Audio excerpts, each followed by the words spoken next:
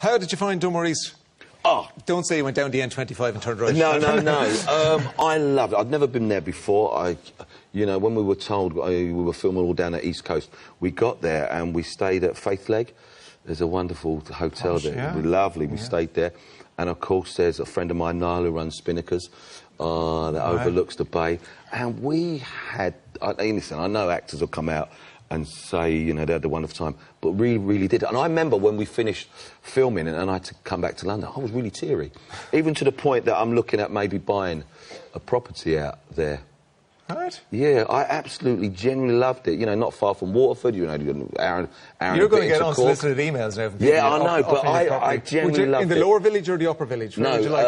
I'd like to be... There's a few properties for sale, which I'm aware of, which I'm going to keep to myself. Right, okay. Yeah, right, but I absolutely loved it, and the people were so... And it was interesting, with the first couple of weeks, you know, the locals would come out, myself and Jesse would sign autographs, pictures, and then they kind of left us alone. And any tourist that would come and say, no, come on, leave them alone now.